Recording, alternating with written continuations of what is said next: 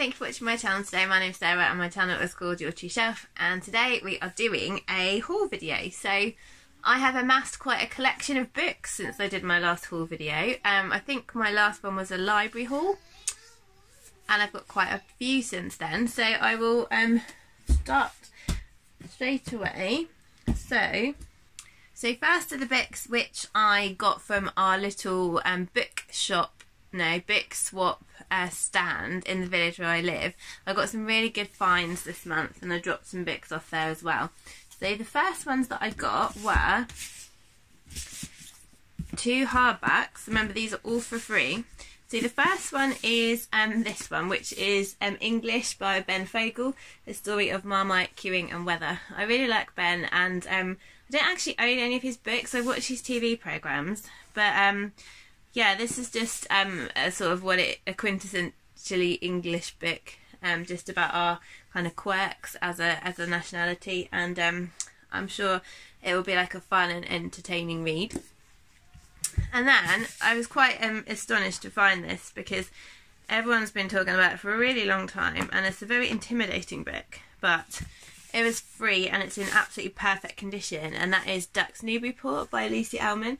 So I've heard nothing but good about this book. I think the main reviews that I've heard about it have been from Eric at Lonesome Reader and Charlotte at Tired Mama Tries to Read. And I think Charlotte had to put it down because it was making her feel a bit anxious, but Eric really loved it. And it's massive. Every time I think about it, I think about Eric calling it a mother quacker. It's really made me laugh. But it's nearly 1,000 pages and it's all written in continuous prose. And so I'm kind of scared to even start it. I might have to read it in sections or something. But it's supposed to be like, it's the kind of stream of consciousness, and it's supposed to be really, really awesome. So yeah, I've got it on my shelf for one day. And yeah, the list price on it is 25 quid. So to get it for free, it's like, wow. And then the other one, which I was really pleased to find recently, is one of the Women's Prize long list books, which hasn't made the shortlist, but it was one of the ones that I really wanted to read, and that is Djinn Patrol on the Purple Line by Deepa and Anaparra. This one is about, set in India. I love books set in India, and it's about some kids who start to go missing, and some more kids who sort of form an amateur detective sort of agency themselves to try and work out what's happened. And I just think it's a Radio 2 book club book as well. But when I made my wish list on Audible, this was one of the ones on there of the Women's Prize. So again, finding it for free, I was like so chuffed. So someone in my village where I live, he has really similar reading taste, or really up-to-date reading taste, and every time I go I kind of hope they'd have left some books there. Then the next ones I got from the same place, I got 3 Jane Austen books. So I think these are the only ones I didn't have. So these are quite nice additions as well. So I got Mansfield Park, I got Northanger Abbey, and I got Sense and Sensibility. And I think, like I say, I think they're the only ones that I haven't got by her. Or the main novels anyway. There might be like obviously short story collections or essays or something that I haven't got. But yeah, so I was really pleased to find those. So that's good, because I really enjoy Jane Austen books. I got one by Tessa Hadley. So this is called The London Train. I've got one, I saw Tessa Hadley speak at the UEA Literary Festival like a number of years ago, and I bought one of her short story collections which she signed for me, and I really enjoyed it. And so now when I saw this one, I decided that it would be cool to get this. This is about 2 families, and they're both making journeys on a London train. The first one is about a dad who is trying to find his eldest daughter who's missing somewhere in London, and he gets drawn into London life and forgets about his normal life somewhat. And the other is about a girl who is leaving her marriage and leaving London and going back to Cardiff, where she inherited a place from her parents and she's going there to live. So it sounds really good. I'm really interested in that one.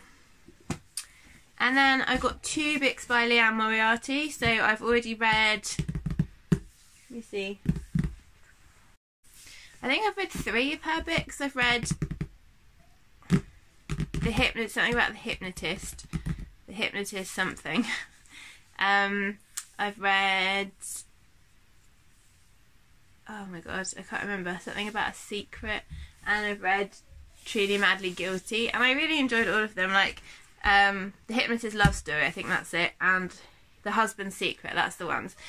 So I listened to 2 of them on audio, and I've got one, and now I've got 2 more here. So I've got Big Little Lies. So this I'm on the 2nd series of the TV show, which is brilliant. This with Reese Witherspoon, Nicole Kidman, and Zoe Kravitz, which is really good. And it's basically about some women who are very privileged, living in this community, and one of the husbands is abusing one of the wives, and it's about what happens to them, like a secret that draws them all together. That's what the TV series is about anyway, so I'm not sure if it's going to be exactly the same. I'm not even sure where it's set, because that one's set in America. This is probably set in Australia. Yeah, so that one I am looking forward to. And then the second one is 9 Perfect Strangers. So this says, one luxury retreat in the middle of nowhere, 10 days in which no one can leave, 9 strangers seeking perfection and each discovering the perfect lie. So now this one, so Faye picked my TBR for me this month, and she picked this as one of the ones that I'm going to read this month. So they were all the ones I got for free.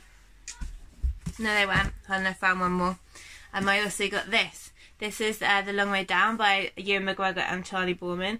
So my husband and I watched the series. There was 2 series, Long Way Down and The Long Way Round. And we bought the DVDs of them both. And they're basically travelling the world on motorbikes. And we loved the TV series. I think we'd happily rewatch it, actually. And this is the book that goes along with The Long Way Down. It's got photos in, and it's some sections are written by you and some sections are written by Charley, and it's like their travel diaries, and I love travel writing, so that's cool. The next one I got was a lovely surprise gift from my dear friend Hannah, who sent me this in the post. This is a complete surprise. This is called Running Like a Girl by Alexandra Hemingsley. And the reason she sent me this is because I've recently taken up running. So I was inspired to do Couch to 5K by Lauren from Lauren and the Books, and I've just completed week 4.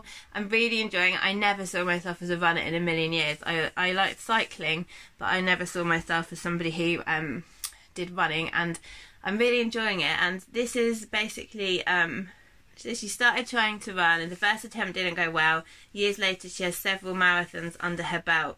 And she agrees with her dad, you run with your head as much as your legs. So while this book is about running, it's about so much more: ambition, relationships and willful boobs. But it's also about realising what you can do if you want to. So yeah, that one I'm really looking forward to. And then the next ones are all ones I bought. So some of them I got from Waterstones online because I get NHS discount, and I had a voucher left from Christmas, and some of them were from the Book People, which they're literally like £1 to £2 per book. So the first one I got was from the Book People. This is called Journeys in the Wild, The Secret Life of a Cameraman by Gavin Thurston. This was £1. This is a naked hardback. It's beautiful here. This man who wrote the book was the cameraman for Planet Earth 2 and what was the other one? Blue Planet 2. And this is again sort of travel writing about what it was like to be in those areas, those situations, the political climate, how it was to try and get the shots they needed. And it sounds fascinating because I love nature, I love travel writing, and this kind of combines the two. So that one is right up my street. The next one that I got from the Book People was Akin by Emma Donoghue. So this was £1 again, I think, or maybe £2, and another hardback. And this is about a boy who I think becomes orphaned, and his next of kin is his great uncle or his grandfather. I can't remember which. Great uncle. And the great uncle was about to take a trip to France, and now he's been asked to look after this young boy who they don't know each other at all. And so he decides to take the boy with him on a trip to France, and it's about their journey together. So I thought that sounded really lovely. I've never read any Emma Donoghue, but I've heard lots of good things about her. And then I think the last one from the Book People is this one. So this is Steve Backshall's Expedition, Adventures into Undiscovered Worlds. So this book, so I really enjoy his nature documentaries, and also the children really love his Deadly 60s series. And so this is a memoir about the year 2018 to 2019. My team and I set ourselves a challenge of a fistful of expedition first. It was the most ambitious project any of us had attempted. The destinations were the sum of my life's work, entries in a tatty notebook I'd been keeping since my teens. The locations were like treasure maps, annotated with an X marks the spot to somewhere special. None of these places could be found on Google Maps. Some of them couldn't even be seen in high-resolution satellite imagery. Things certainly didn't go without a hitch, but the results were beyond our expectations. So that sounds fantastic. Again, like really, really my kind of book. And yeah. And then the last few were ones that I bought from Waterstones with my voucher. So the first one is this one. This is a really beautiful book. This is The Way Home, Tales from a Life Without Technology by Mark Boyle. This is Mark basically decides he's going to live off-grid without any technology. So he turns his phone off and that's it. And he has to like make fire, make shelter, get his own food, hi sweetheart, everything like that, without any kind of assistance from the outside world. And yeah, I'm again, this is something I'm really, really interested in. Yeah, it's the Deadly 60s man, and something that I'm really deeply interested in. This is Scaggy's got. It's what Daddy's got, is it? Yeah. You coming to sit down? Then I've got 3 more. So I've got, this is an essay collection. This is Our Women on the Ground, Arab Women Reporting from the Arab World, edited by Zahra Hankir. This is divided into sections about what it's like to be an Arab woman living in the Arab world, funnily enough, but from their perspective rather than from the BBC News or a male perspective or a propaganda perspective. This is not only is this really interesting to me, but it also is one of the Reading Women challenges to read a book by an Arab woman. So that ticks that box as well.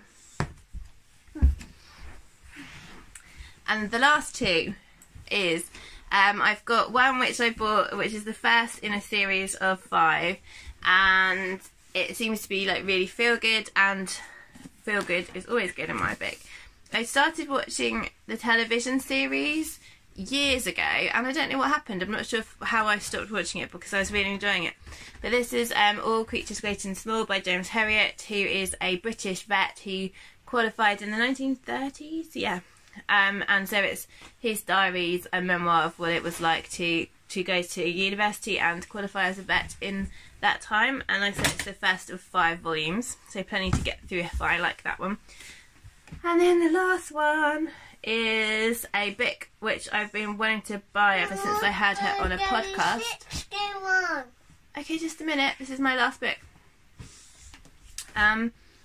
This is The Light Between Us by Laura Lynn Jackson. So she is a medium, and it says it takes us through her struggle to come to terms with her gift and how she's used it to help others. So this is, yeah, what it says on the tin really. So I heard her talk on, I can't remember what podcast it was now, and I was really intrigued by her journey, her gift that she has, and how she uses it, how she's come to terms with it. And so yeah, I've wanted this ever since, and so I've now bought it. So that is my big old wrap up for the month of sort of April and May. Just a second. Let me know if you've read any of these books, or if you want to read any of them, or if you've got anything on your TBR. And look forward to hearing your thoughts, having a chat in the comments, and I will speak to you soon. Bye.